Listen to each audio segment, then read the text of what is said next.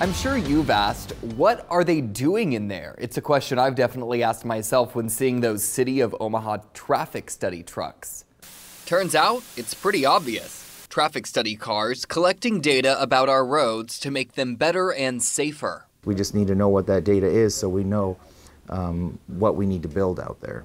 Omaha traffic engineer Jeff Rieselman has done some traffic counting in his day, and he can assure me they're not sleeping in the traffic study vehicles. So they're sitting there in their cars, pushing buttons for every particular movement that they see a vehicle make.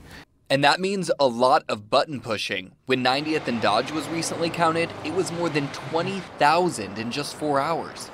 You're pushing this thousands of times, and obviously more depending on how big the intersection is. And when the intersections have high volume, they focus their attention. We'll actually focus maybe on 2 approaches because they can't do all 4 at the same time. Each year, counters collect data for about 300 intersections.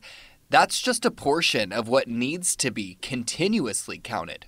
We have about 1,100 intersections in the city, so we, on average, get to each of them about once every 3 to 5 years. The data is collected for many reasons: to see if traffic and turn lights are needed, to follow trends, to see if they're increasing or decreasing, and to slow traffic in certain areas, something the city finds extremely valuable.